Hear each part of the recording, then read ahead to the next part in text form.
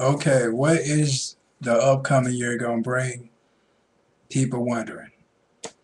Now, last video segment I said I was gonna talk about current events of the world, or the upcoming year, stuff like that, things going on in general. Like I just told you, in love relationships, for those who watched it or for those who didn't, is I just recently favorited um, I favorited two videos trying to get it together, trying to get it in gear. I recently favorited two videos, and one was about Texas River or lake turning into blood, and the other one was a collection of articles that an individual recorded on a video segment about blooded lakes and rivers in different regions of the world. So that right there is modern day prophecy. Of course, the supermoon, which I remember seeing myself driving home from work, where the moon was extremely close to the earth and it looked orange to me. To others, it looked red. To me, it looked orange. And I was like, what in the world color moon is that? So, another thing about prophecy. So, as far as biblical prophecy, that's the latest going on. Well, one of the latest, as far as with the bloody lakes and the bloody rivers. Also, the riots all over the world. Recently the UK uh, got people rioting over there in Britain. They had riots with the Iranians protesters. Well, the Iranians came over to Britain and started tearing down British flags and putting up Iranian flags. Uh, you got riots and chaos all over the world, right here in America. Like I said, protesters that occupy Wall Street. You still got Tea Parties. They ain't went nowhere. They just changed the subject. There's so much going on at one time that the media can't cover all at once. And they trying to get as much as they can. So they got a whole lot of stories lined up back to back. They just trying to pick out which one more relevant, which one more important. So, um, as far as with the radicals trying to take out Obama, that still stands. You still got hate groups who want Obama out of office. That ain't went nowhere. Like I said, the media just ain't covering it. So I guess the spiritual media has it covered through prophecy. But yeah, but I said they ain't went nowhere. And as far as the upcoming year, a lot of people in the scripture in Matthew 24, or really 25, it, or is it 25?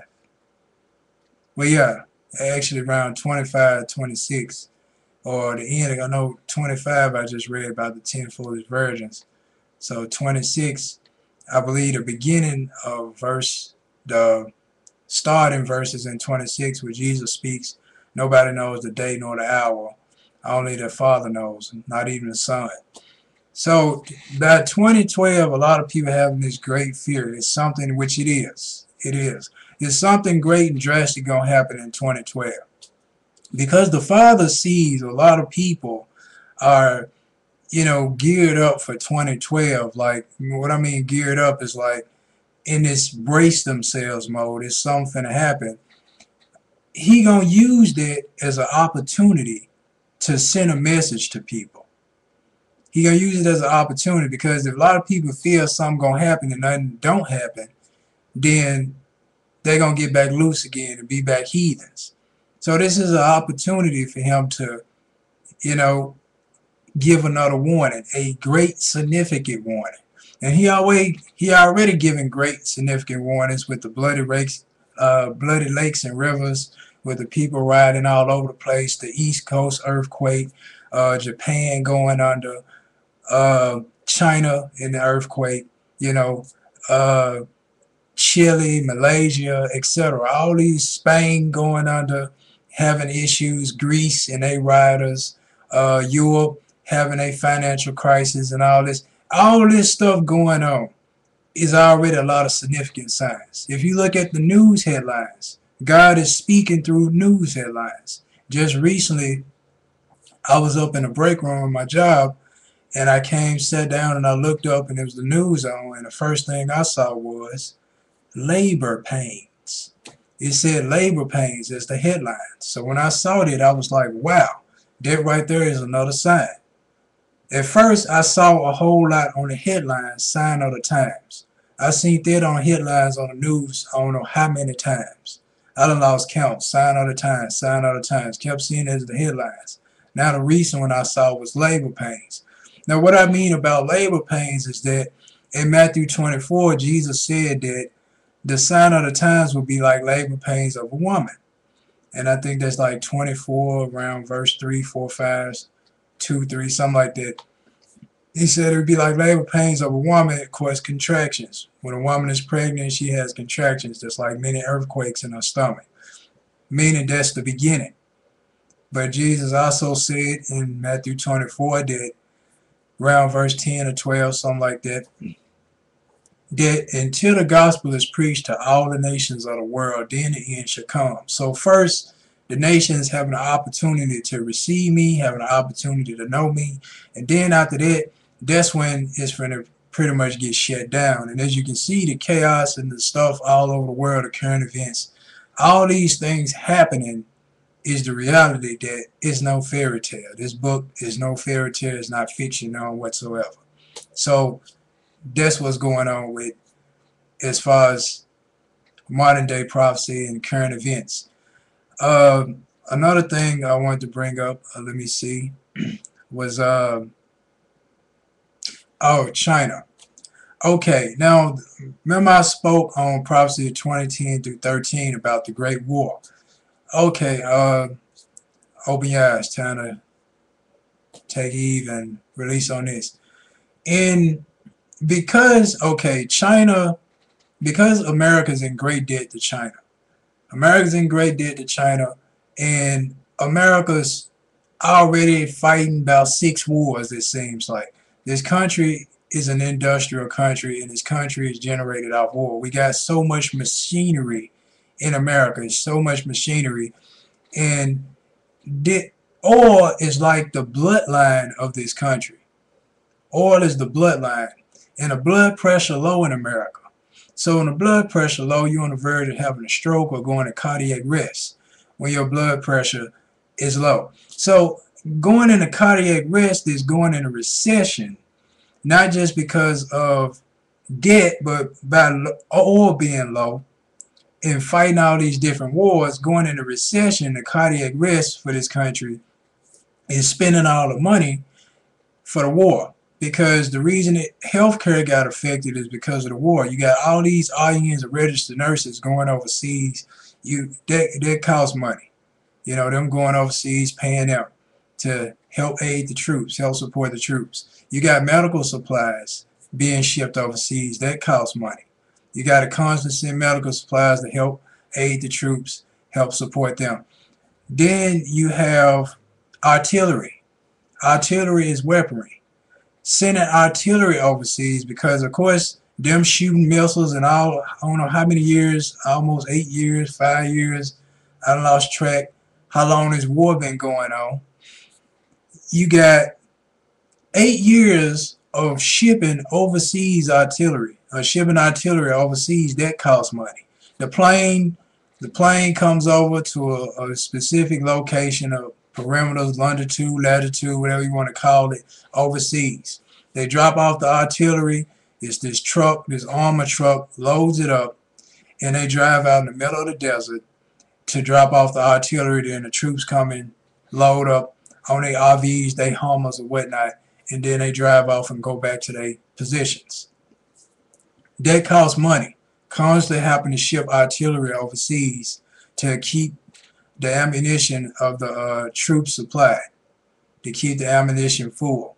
That costs money. So medical supplies, shipping them overseas, INs overseas, working, making extra money. Artillery sitting at overseas, making extra money. That costs a lot of money. Missiles, individual missiles themselves, can cost up to thousands or in the millions. One individual missile. So that's a lot of money. So look at it this way. Every time they launch a powerful missile, they launching $1 million or $5 million. However much it costs to make that missile, that's how much they launch it. So when they shoot that off, they shooting out 5 million. So this 5 million getting shot off. This 5 million getting shot off. This 5 million getting shot off. Boosh, boo. 5 million over here, 5 million over there, 5 million over there. And then they have to remanufacture and make more missiles. So that costs money. So you see what caused the deficit was really hurting this country, or really put a dent in this country, is the war. $5 million missiles getting shot. You throwing $5 million up in the air and watching $5 million explode right before your very eyes. So the remanufacturing of missiles, shooting them $5 million missiles, that costs money. Shipping artillery overseas, that costs money. Shipping medical supplies overseas, that costs money. Paying the INs, trying to make sure that their paychecks are, up to date, or keeping them on payroll. The payroll of the INs, that costs money. So all that costs a whole lot of money in war. That's one reason that knocked a big hole in this country. Number two is loan sharks, as they call, where of course a lot of people get loans who can't really afford to pay a loan back. People getting approved for loans they really can't afford to pay them back, so that's what caused another great deficit in this country. A lot of people getting loans they know they can't afford. The lender know they can't afford it, but they still give it to them anyways, only to make commission. So, okay, we done made commission. We done got this person to get this loan. I done made commission. I done made myself look good. But when that person can't afford to pay that loan back, they probably end up filing bankruptcy and whatnot. Now the company is stuck with a debt. They stuck with a debt. They got to figure out how to reimburse themselves because they was dependent on the borrower to reimburse them. But since the borrower couldn't afford to pay them back, then we stuck with the debt. So that's money that they done lended out and they done lost majority of it, and they got to figure out how to gain most of that back. So that's another thing that caused deficit as well in this country. Pre-approved credit cards. When people receive in the mailbox, you pre-approved. A lot of people falling into the traps of pre-approved credit cards. A lot of people getting desperate and can't avoid the temptation of applying for a credit card, and they end up getting them pre-approved credit cards that, once again, knowing they can't pay back, and that's caused a deficit as well. Because them people sending out pre-approved credit cards to people knowing that they really not pre-approved, knowing they really can't afford, this credit card, but just so they can make commission. So they doing it just to make commission, and that also caused a deficit as well, as giving credit cards out to people who can't afford to pay them back, just as well as giving loans out to people who can't afford to pay them back. And okay, breathe now. Okay, but the other thing was, okay, China. That was the other thing I was gonna talk about. Because America, I was finna talk about China, but it ended up, going around the track. Because America owed China so much money, America is gonna have no other choice, like I said, but to go to war with China. That's the only way America could avoid the debt of China. That's the only way. Saudi Arabia as well, because remember Bush had ties with Saudi Arabia, but mostly China. America been doing business with China like, man, ever since the Hiroshima. Ever since Pearl Harbor and Hiroshima, America been doing business with China ever since. But really Pearl Harbor, making it it was a form of diplomacy after Pearl Harbor, because they've been dropping the bombs and all that. So it came to a reason, came to a form of diplomacy, been doing business ever since. After that, like I said, America been doing business with China for quite some time. Like I said, majority of the products over here you see made in China because of cheap work labor, or cheap workforce labor overseas. So that's been going on for quite some time. The whole cheap workforce labor. It just now it's a lot more imperative, since this country, the economy is staggering and sinking, and these big businesses are trying to save their companies by going overseas. So if it's costing them more money, on the upkeep of their business, it costs less money on the upkeep of their business overseas, then of course they're gonna go overseas. Matter of fact, I had a sales paper from Japan or China where they were selling a whole lot of buildings for dirt cheap. I mean, big, beautiful buildings. I ain't talking about in yen and dollars. Big, beautiful buildings. I mean, I seen buildings for like 10 grand. Not leasing, you can purchase for like 10 grand, 15,000. I seen one for like 8,000. Big, beautiful buildings, commercial property, commercial lots, not for leasing, for businesses. And when I saw that, I wish I kept it. I think I threw it away somewhere. When I saw the prices up on those businesses or those commercial lots, I was thinking to myself, if I was a businessman, I would go over there too. I mean, here I am paying out so much money in America, leasing this property, when I can purchase the property overseas. They had the property up for purchase. So I can go pay 10 grand. This is my property. It's my business. Of course, just pay taxes on it, property taxes, but other than that, it's my property. I ain't got to pay no lease. I ain't got to rent to own. This is mine. Or, I don't know if in China they do property taxes. You might can actually buy that property where it's actually yours. So when I saw that paper, I was like, if I was a businessman, yeah, I would do the same. Honestly. Here I am paying out over 10 grand a year, leasing this property. But over here overseas, I can purchase the property for what I'm paying a month on lease. Or close to what I'm paying a month to lease it. I can pay one time and own it. And just pay property taxes once a year. And then property taxes, if they do property taxes over there, I'm sure it's a lot cheaper than over here. So I wish I had that paper to show it to y'all to prove that I'm not making the stuff up. But hey, y'all been watching my channel, wow, subscribers, friends.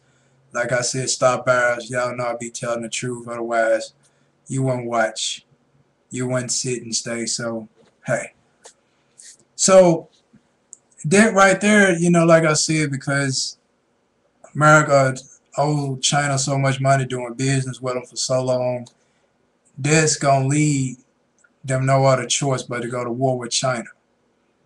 And because China is allies with Russia, if China goes to war, Russia going to go to war with them. We going to join you because we allies. They show on the news all the time. The president of Russia, the president of China always buddy, click together, and you know. So Gog and Magog in the Bible, in the book of Daniel, when you read about the four beasts, when you read about the two Gog and Magog is Russia and China. Okay, so Russia, China, Iran. Here's where Iran come in at. If you remember, if you've been paying attention to watch the news, and a lot of people ain't too popular with the news and whatnot, but I've been more tuned in ever since I see his prophecy in it and knowing what's going on with world events and seeing God's hand in it. So that's why I've been zooming in on it more. But if you've been paying attention on the news, Iran has been doing a lot of business with China.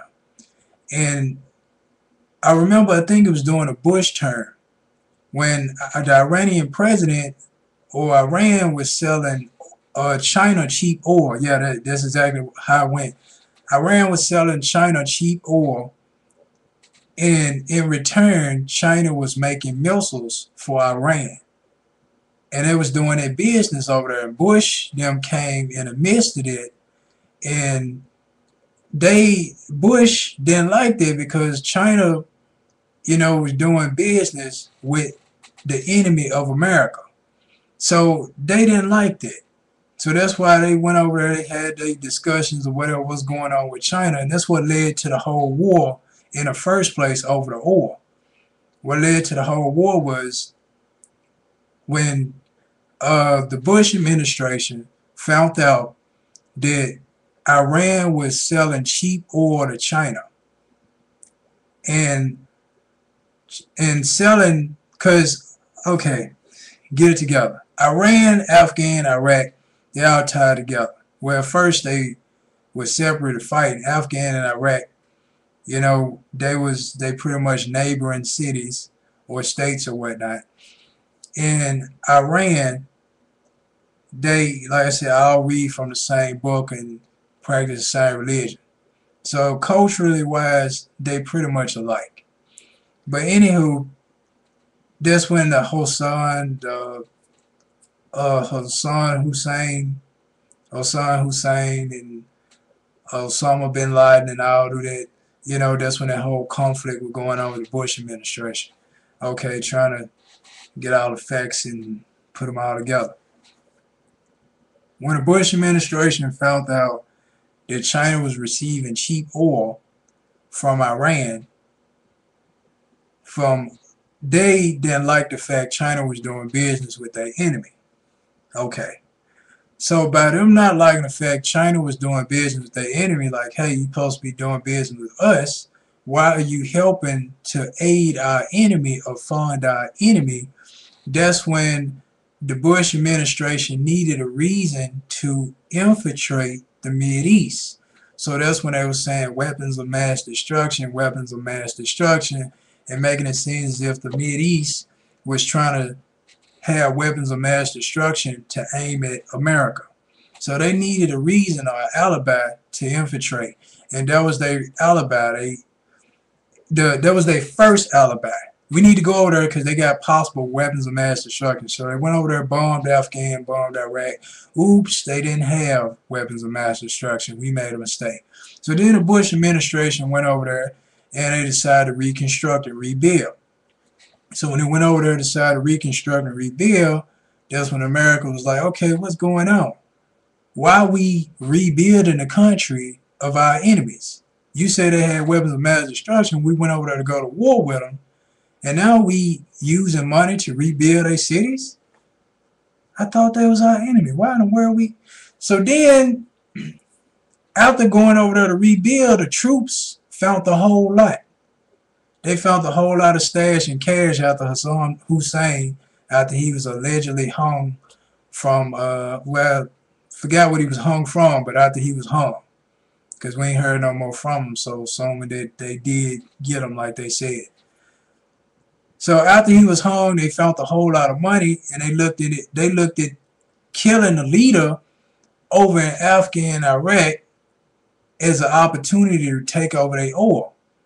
So taking over their oil, okay, we killed the leader, so now we going over here to establish a democracy, alibi number 2.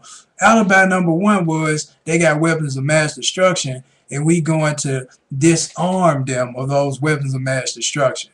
Okay, they didn't have weapons of mass destruction, so we reconstructing now. Why are we reconstructing? Alibi number 2 is, well, we reconstructing over here because we made a mistake, and we didn't want to say it publicly we made a mistake because Bush was like, this is going to make me look like I don't know what I'm doing. So it can't just get it to the press release. So we going over here to establish a democracy. So going over here, democracy hasn't been established. 8 years later, a democracy still hasn't been established. Why are we over here now? But of course it's for the oil. That's why we over here now, because of oil. So now they over here for the oil, and that's what all led to the oil is once they found out that Iran was selling cheap oil to China and the whole weapons of mass destruction, they needed a reason to go over there. Then when they came over there, hey, here's the opportunity to take the oil. So then after Hassan Hussein, that's when Bush tried to go to the Iranian president. If you remember, they were showing it on CNN and through Larry King when they was interviewing Ahmadinejad. And Ahmadinejad and Bush was kind of clashing each other. But Ahmadinejad, he the type of president, he was like, I don't like America. I never did. Please give me a reason to push this button so I can launch a nuke. So when Bush saw that Ahmadinejad was serious about launching a nuke over here to America, he yielded. He fell back. He was like, oh, let's leave Iran alone. We don't need to worry about Iran and democracy. We not worried about Iran having weapons of mass destruction. Let's leave them alone. Because Bush knew that president wasn't playing. He was dead serious. You come over here like you invading Iraq and Afghan, we finna push a button. You finna receive a package from us, and you not gonna like it. So that's why let's leave out Ahmadinejad alone. Back to Afghan and Iraq, establishing a democracy over there. But conflict fell, it was conflict, like I said, with America and China, with Iran. So because Iran to this day is still doing business with China, Iran would be the third beast. Russia, Russia, China, Iran. Because Iran is still doing business with China, and Iran still has nuclear projects and activity going on. They still doing business with China over there. So by them still doing business with China, they will be the third one to join. China is at war, so China has partnership with Russia. China has partnership with Iran. Who will be the fourth one? Korea. Kim Jong-un. Kim Jong-un does not like America. So Kim Jong-un sees an opportunity as well to get revenge on America. So he sees an opportunity as well to join in. So what's happening? All Asia going against the West. The East overpowering the West. This pretty much make up Asia. Iran, Russia, China, North Korea. It pretty much makes up Asia. So in Daniel, when they say the four beasts, sound like four to me. So right there, that war is going to be inevitable. America ain't going to have no other choice. Because China is dependent on America to pay back the debt. Because you remember, China had an earthquake on a Richter scale of like 8. It was 8 or 9. So China had a massive earthquake. What was it, about a year or two ago? And if China had a massive earthquake and they depended on America to pay them back so they can rebuild their country. But if America can't pay them back, how will they rebuild their country? Because they depended on them. Well, we just had a massive earthquake, but America owed us anyway. So once we get the money back from America, we can start rebuilding. When have you heard on the news where America is making some type of contributions to China to try to help China rebuild? You hear about democracy in Libya.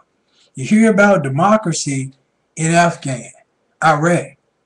You hear about that. You hear about trying to bring liberty back to Libya and all that, but you don't hear America trying to aid their #1 partner. For how long? China been a partner for how long? You don't hear about that. That's what's going to lead to the Great War. Then you got, of course, the Crusades happening, like I already spoke. Muslims still slaughtering the Christians and all that. And that's the one Christ going to participate in and all that. That's already on here. It's already posted, already explaining. So just keeping you an update on that. So as far as with Obama and all that, it's all part of prophecy. Yeah, they are still going to try to take him out. Yes, they are. But like I said, them radicals or hate groups, you're only going to be pulling a pin on a grenade. You're only going to be detonating a bomb to this country. Because as much as they hate him, they need him, because Obama has great support from Muslims. They highly respect him. They know his background, predominantly Muslim, grew up in Indonesia and all, fluent in Arabic, fluent in the Quran. So killing him is killing foreign policy or killing being allies with the Muslim nation. Remember, Obama had spoke that a while ago, talking about being allies with Islam or being allies with the Muslim nation. Trying to rebuild a trust between Muslims and Christians, but that ain't gonna fly. I guess I'm going to leave it at that. Christ for life. Peace be unto you. I said it backwards, but y'all know what I mean. Peace be unto you. Christ for life. Reverse or backwards. It's still correct. I mean, forward or reverse is still correct.